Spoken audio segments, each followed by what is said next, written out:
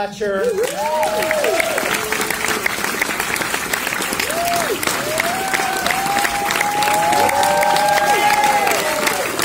giving the performance of a lifetime, please welcome Taron Egerton.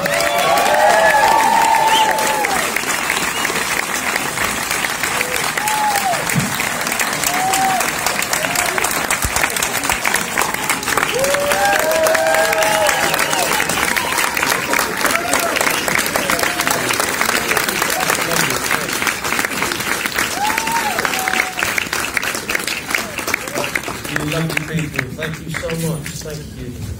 That is a welcome.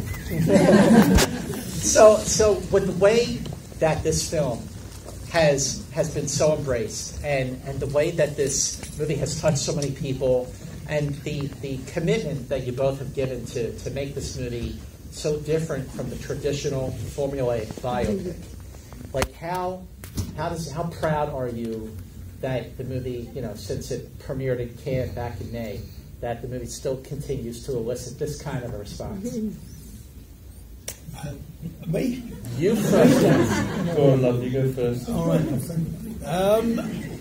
It's not easy to put into words, but I think it's what you say, since we came out in May, which is 7 long months ago, how long ago is that? 6, 7? Crazy. To still be here and see like the full theatre and have you guys stand up when we come in and just the reaction from it. I stood and watched the last 10 minutes there with you guys because that's always such a thrill. But it's really hard to just go, oh yeah, it's really nice. It's way beyond that. It's sort of, it's just beautiful. It's really lovely because you kind of feel the appreciation and the warmth and affection for the film, which kind of feels like it could be 5 years later. And if that was the case, that somewhere 5 years down the line they show the film and people go, I'm going to go see it just to have that big screen experience. It's really hard to put into anything. How about for you, Taron? Words. Yeah, I think when you spend so much time making something, and particularly something like Rocketman, it's a really personal, really emotional experience, and it's the movie that we were excited by and we were moved by the idea of. But when you're making it, that doesn't necessarily mean that it's going to be what everyone else finds exciting and what everyone else finds moving. And so, and also for us, it's such a special episode in our lives. And so when the movie that we were excited and made emotional by has the same effect on a room full of people we don't know, that's a really magical feeling. And it's, and it's hugely, hugely validating and rewarding. So thank you for being here, and thank you for watching it, and thank you for supporting it. It really means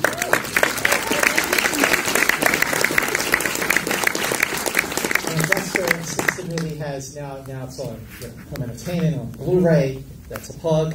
Being able to, watch it from the comfort of my 65-inch TV. Right. To really just see how the musical numbers feel like they stand alone. Mm-hmm. Like each musical number has its own identity. So what were the challenges to do that for both of you? And what were the challenges just in general to make a film about someone like Elton John and make it feel unique and not a traditional biopic? Well, I don't think we ever approached it like a biopic. I think the answer sort of like holistically to your question is that we approached it like a musical, and that's why Taron sings everything that you hear, because if you were to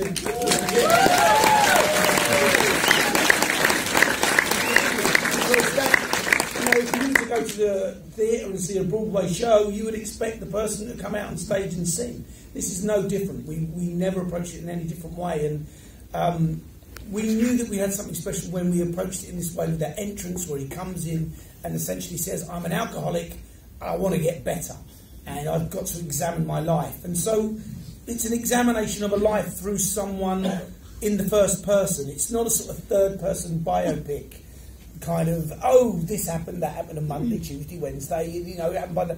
We jump around all over the place. If we to tell our own personal stories, we'd sort of dip in and out all over the place. And so that gave the film a freedom and a fantasy and an imagination that kind of lent itself to being authentic to Elton. That's what we always felt. And that's why that was always exciting. And therefore the numbers take on their own identity in that way. The thing about the two of you working together before, for Eddie the Eagle, yes, Eddie the Eagle. How does that comfort level sort of like free you a little more to do something so challenging and so daring, something like you've never done before? The trust. Yeah, I think it's it is partly that, the bit of experience we've had together, but it's more just to do with the fact that we really, really enjoy each other's company. We make each other laugh. I think we both like the same things, and we both get excited by the same types of work. And I don't know. Dex. I feel very creative when I'm with Dex and when we're working together, and I feel like also I know, although Dex has got a really lovely blend of knowing what he wants but also being very open to being taken in directions that he doesn't necessarily expect. And that's a really healthy, great place, I think, for a director to be in. And I don't know, I don't know, there's a tremendous amount of planning and work and ideas that came and went when we were making Rocketman, but also I think we find the time to make play and fun a part of what we do, and I think that's part of what we do well together, and it's part of our shared creative process. And I don't know, I'm not making sense, am I? We have a good time. I think we have a good time, and I think we're a good team, and we both feel that when we're working, and we're not afraid to be honest with each other, but I think we're also excited by each other creatively. What the possibilities are. Yeah. Now, Dexter, when you first came on board to do this, when you first envisioned, how you were going to make this movie, and you were going to make a film about it, Taron, were you on board yet? Like, who was first? Who came first? It all kind of happened fairly. As you said, Dexter and I had made this movie, Eddie the Eagle, and it was, it all kind of, it wasn't like, Dex was looking at other actors and I was suggesting other directors. It all just sort of happened, and it was, I think for both of us, there was no one else. It was all put together around us, and it felt like a good. It felt like it was meant to be. We'd made this movie, Eddie the Eagle, and I had a really good time doing it, and that was in no small part due to Dex, and I think we both felt that we loved making that movie, and we're so proud of it as this buddy comedy, sports, feel-good movie. Wonderful, yeah. But I think, in honesty, we both felt coming out of it that we had something with a little bit more. I think we felt like we had another movie in us that was maybe a little bit more complex. I don't mean that in any way negatively about Eddie the Eagle, because, as I say, we're both fiercely proud of it. But we felt that maybe we had another outing that was a bit more challenging in a different way, and that's Rocketman, I suppose. So the question is this sort of happened organically, which it really sounds like it did. So did you ever just sort of take a minute and go, yeah, I'm going to play Elton John. Yeah, a bit. Hang on, what? Did you ever have that moment? I've got to say, when the discussion started happening, to me it was like, that's a genius idea.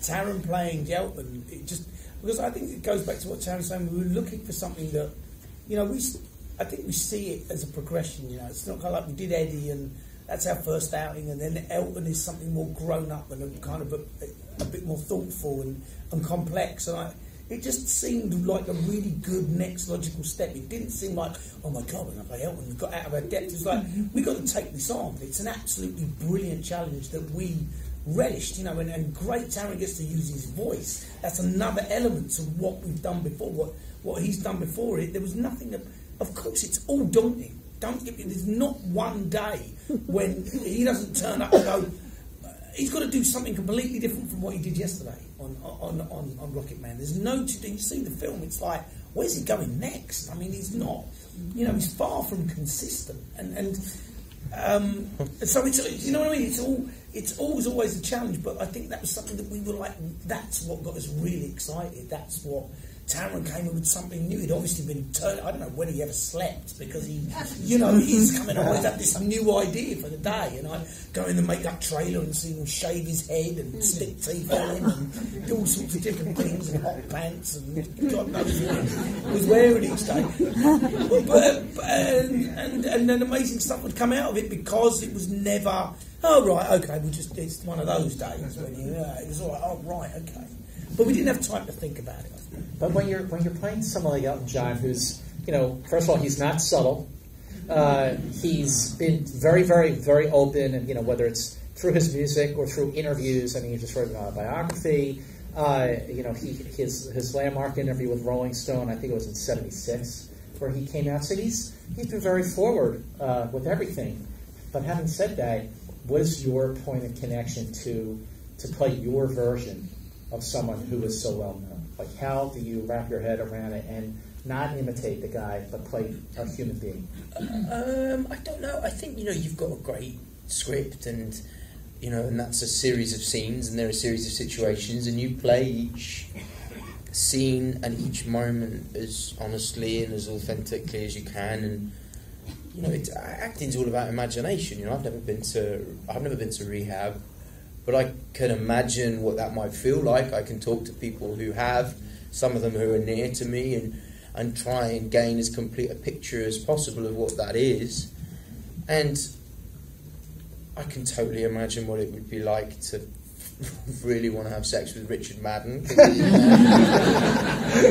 he's a really attractive, good-looking guy. These are they're all leaps of the imagination, but they're not. It's not leaping over the Grand Canyon. And I think you just don't. I think you can't go into it thinking, oh my, we're making a movie about Elton John. Right. We've got to capture the magnitude of everything that is this iconic. He was just voted the #1 solo male artist. You can't be thinking about that all day, every day when you're making the movie about him. You'd lose your fucking mind. But what you do is, you're aware of it in the sense that you respect it, and it's the reason you're there, because you're paying tribute to a great artist. But, the movie was never about sort of trying to, capture him in all his perfection and kind of glorious majesty. It's about showing a person at their most vulnerable, and a person both at their peaks and their troughs. And I think what's really cool about Rocketman is, and that title track specifically in the movie, is that we show him at a peak and a trough simultaneously, and that's what the movie is about.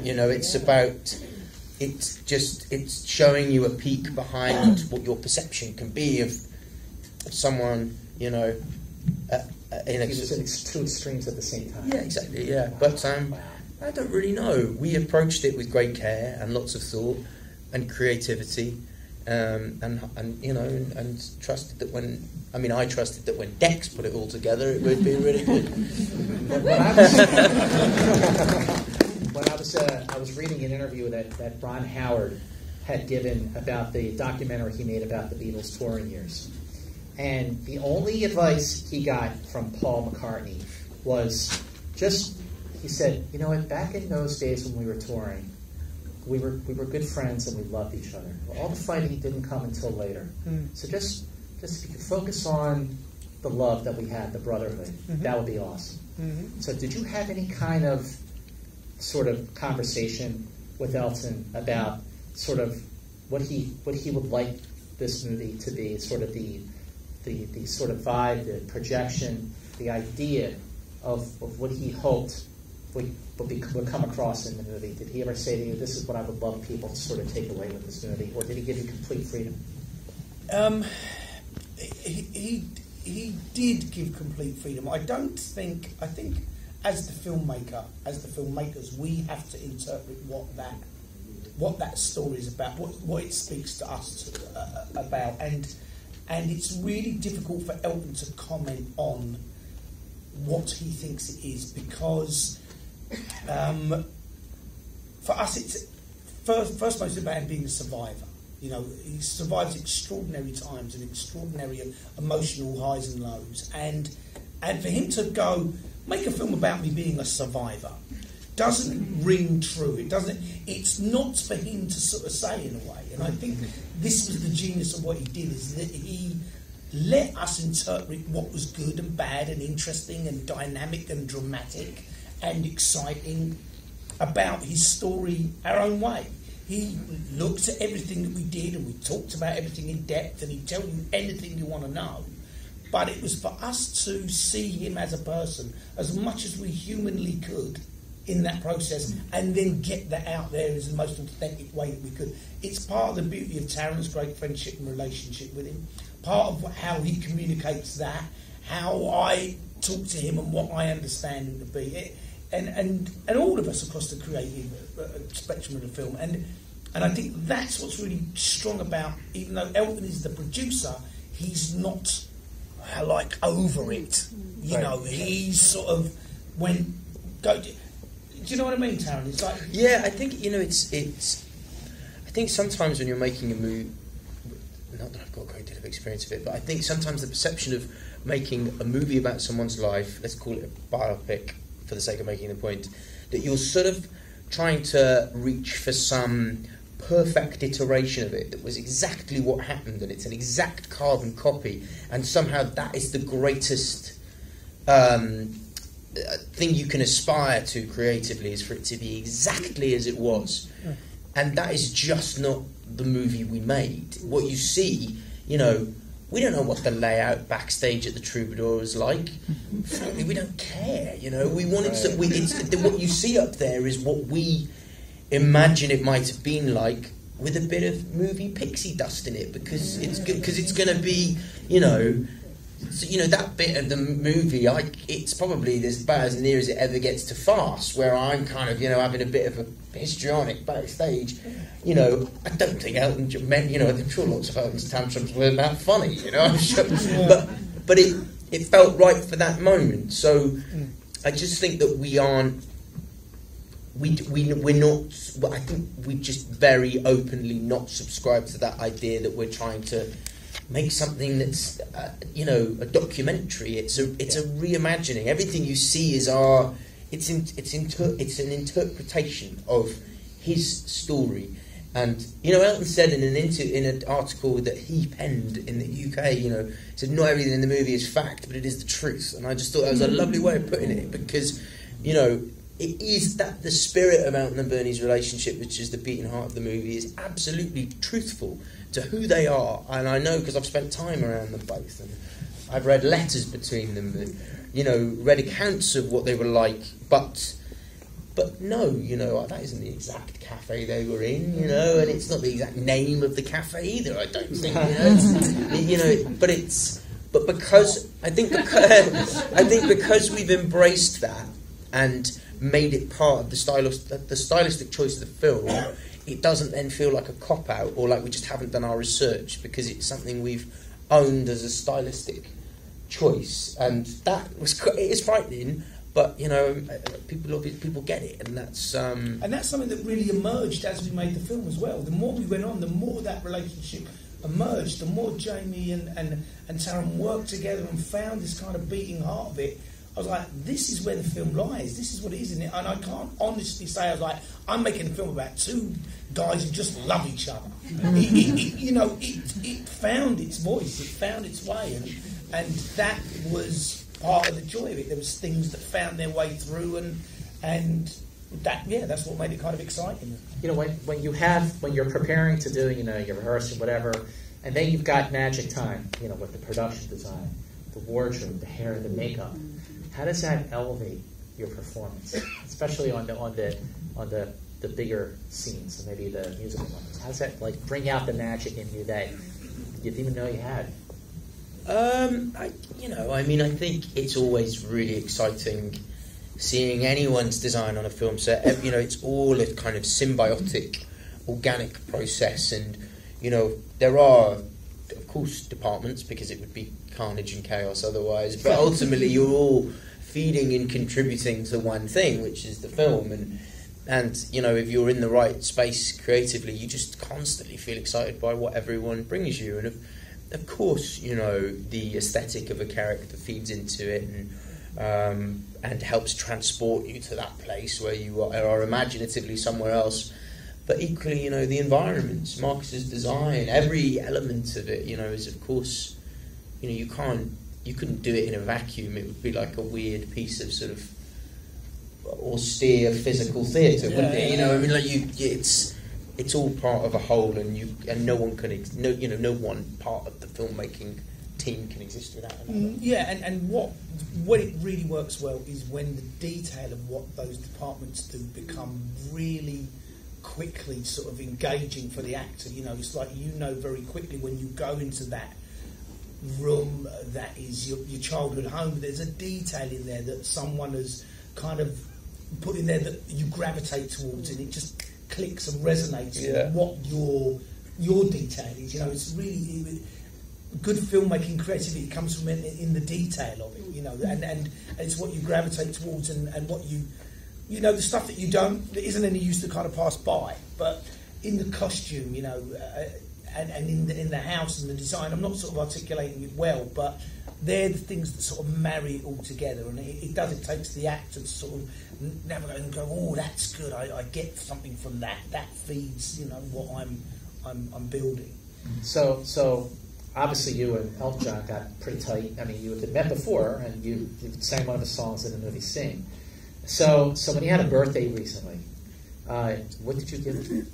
I gave him the glasses from your song, the ones that I wear when writing your song. I had his prescription for them. Yeah, that's pretty cool. Yeah. So you text each other and say, "Hey, what's up, buddy?" Yeah. Yeah, it's very, very cool. It's no longer that weird to me. Isn't that strange? Which is weird in itself, but yeah. I sent him a video earlier, a few hours ago, of Bob Dylan and Joni Mitchell jamming, and he emailed back. I won't tell you what he said. I can't repeat a lot of what Elton says. What was the hardest musical number to film? They are all hard to film. There's some that are an absolute joy. Your song being particularly right, because that is sung live on the day, on the set. It's recorded there and then. Oh, wow. The music is added afterwards.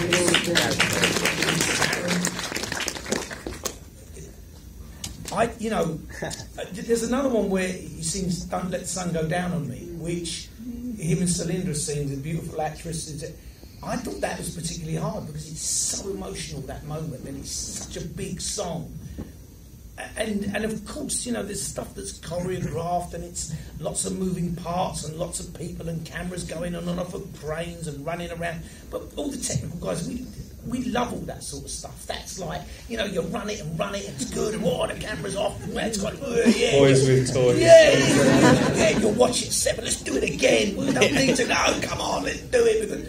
But the more sort of like the voice cracking, emotional moments where the song and the voice and the actor really need to do some really intense, dramatic stuff. That it can be easily underestimated, I think. You know, I think "Don't Let the Sun Go Down on Me" is a really amazing moment. If you watch what's going on there, it's a guy with one note on a piano, ding, ding, you know, and letting that voice cut through, and her looking through him through a studio window, and it's seemingly very simple, but for me, I think that's some of the hardest stuff. So, you know, before I saw the film, before I was getting, you know, I knew I was going to see the film, I thought for sure that this particular song would be in the movie. I think y'all might know what song I'm talking about, but it wasn't there.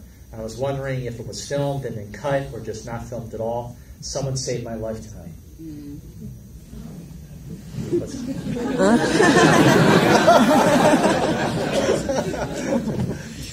Taron doesn't like that song anyway. It's his favourite. No, it is my favourite. I love it. Yeah, it's not. It just didn't have a place. I mean, they've written they've got like 500 songs or something insane, you know. And, I'm sure not all of them are classics, but you know, I mean, I don't think you could get everything in there because they have so many incredible songs, you know, and that one there just wasn't. Yeah, I mean, we're sort of in a different lane from. A little too on the nose. I think that's the thing. It's a beautiful song because it's Bernie, it's Elton singing Bernie lyrics, which Bernie wrote about Elton. Yeah, and it's I mean, I just from a musical perspective, in terms of melody, it's gorgeous, and I love the sort of kitchen sink pedestrianness of it. You know, East End nights, smuggy lights, curtains drawn, but it's also. It's a bit the story of the film, isn't it? So unless it's kind of you're going to do it in a sort of I know what you're getting at because I did pitch it to Dex at one point, but it only could have been. I pitched it at the end of the movie, and it couldn't be anywhere else because it has to be because it's reflective, but it wouldn't have. It doesn't. You know, what purpose does it serve other than to be reflective? And reflection is inherently. A slight. It's not. I don't mean it's an indulgence, but I mean you're not actually doing anything. Do you know what I mean? So it doesn't serve a storytelling purpose. It's a passive thing. It's not an active thing. Exactly. So as much as I would love to sit here and congratulate myself on my genius idea, I think Dexter is absolutely right to completely disregard. No, but sing it now. What, me? Okay.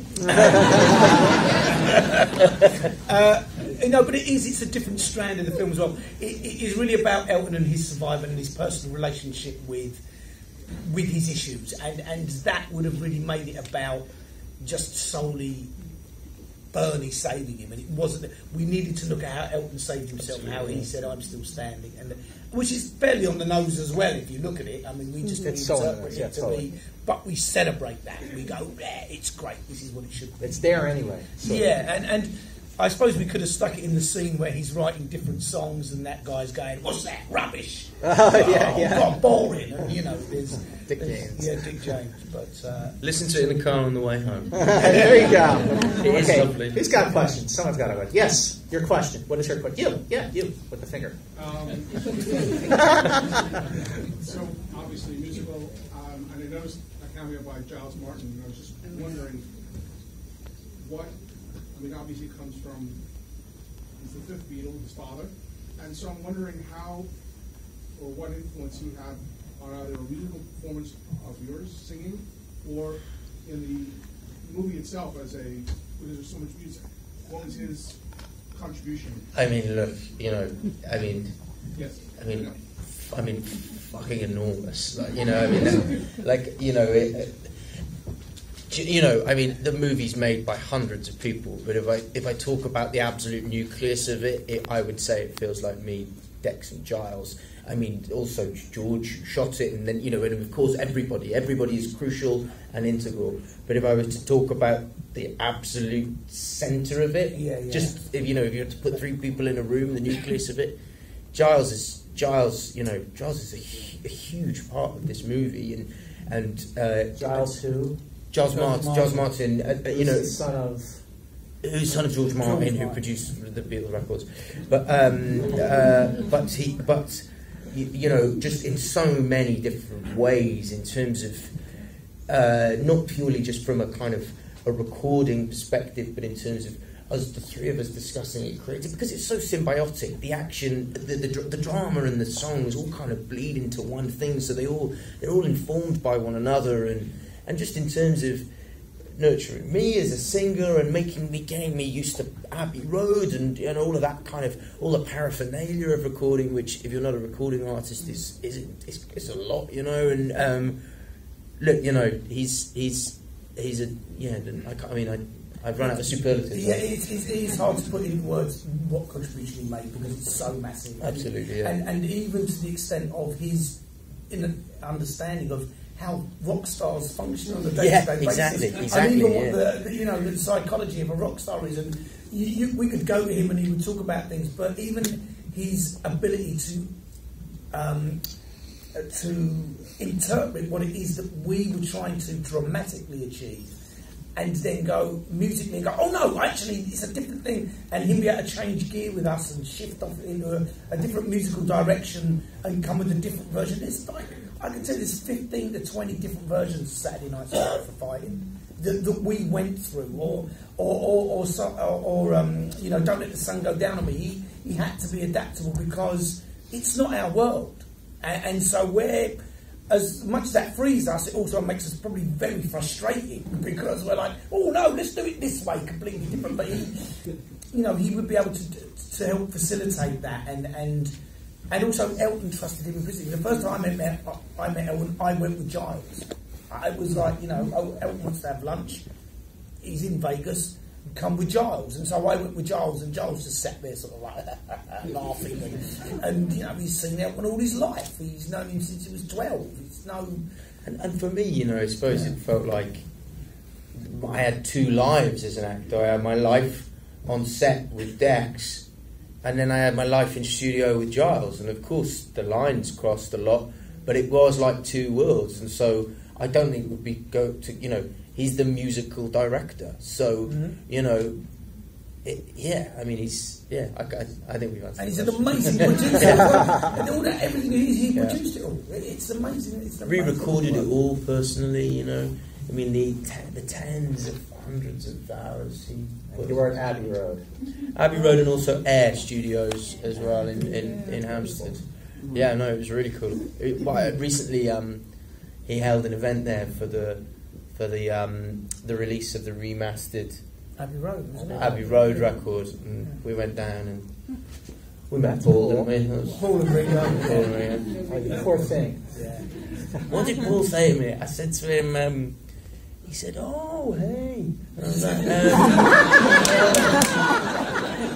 was like, "Oh, hi." He went, "I love the film, it was great," and I went, "Oh, thanks." And, you know, I was with my best mate, Blair, and I went, you know, we came to see you when we were 10 years ago at Hyde Park, and we cried, and he went, "You know, the really strange thing is, we never set out to make anybody cry." And then my mate, he sort of looked a bit upset, and then my mate Blair went, "I mean, it was fucking rocking as well." And he went, and then Paul went, "Oh, great, that's good." Great. And then sort of walked off. And it was like the most surreal, weird thing. Okay, that is the greatest story in the world. And with that, two quick suggestions, if you could help us out. Stay seated while we exit, so we can bolt to another thing. And also, please do continue to spread the word about Rocketman, Dexter Fletcher, and Taron Egerton.